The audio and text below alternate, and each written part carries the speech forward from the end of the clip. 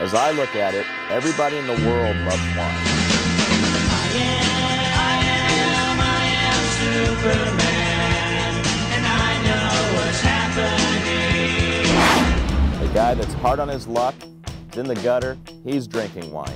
The guy that's got billions of dollars, he's drinking wine. A lot of people think I know a lot more about wine than I do because I'm the founder of wine.com. I'm really more a computer guy than a wine guy.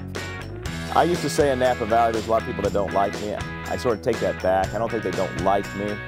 They just don't understand me. People tell me there's no way in the world I've done all this stuff. They think it's luck.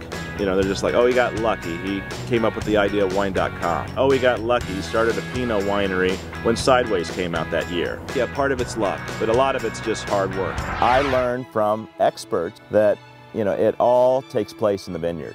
Robert Mondavi did tell me, own the grapes, not the winery. That was one reason why I ended up planting grapes. Even though I don't drink wine, the cash crop for Napa Valley is wine grapes. I only owned a winery because I couldn't deal with the wineries out there that were buying my grapes. You know, I can't get somebody to sell my wine, I have to go out and sell it. You know, I started up a shipping company because I had to have somebody ship my wine. I mean, this is a very difficult business.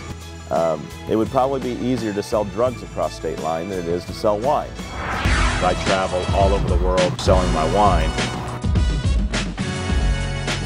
I don't do things normally. It does get overwhelming, but I can sleep on the airplanes. Hawaii is my world of sales. I sell to most of the major resorts. It feels more like my home because when I do go there, I have a lot of friends that will meet me at the dinners. They think I'm a local. It's a whole crazy group. And to me, it's if they're sincere to me and they're truly friends, then they're welcome on my boat. It's the people that he knows, that they know. This big network and organization. What strikes me the most is that he's all hands-on. So he's doing everything. You know, his unique way of producing that wine and telling his story is really amazing. It turns a simple wine event into something magnificent. People come and when they leave, they say, wow, that was a great wine event, because they remember the stories that Dave told and the fact that it is his wine. He's very determined, and he's put a lot of time and effort into the state of Hawaii.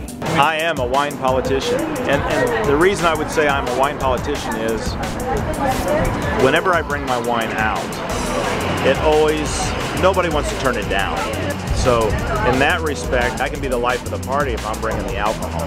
When Dave comes out here, he pours wine for a lot of commercial events as a revenue generator. Obviously, you know, Sony Open and a lot of the restaurants in town. But when it comes to these guys, you know, it's all, you know, it's coming from his heart. It's because he's genuinely, you know, thankful. I don't probably pay him back enough, but you know, being able to use the boat or you know, having a little bit of fun, it's about giving and receiving, and you know, that's what's great. I probably still don't know yet what I really want to do. I mean, when I grow up, I'll figure out what I'm going to do. But I've got to find the next big thing that will launch me. I don't care about wine. This could be corn as far as I'm concerned. I just want to make the best of whatever it is.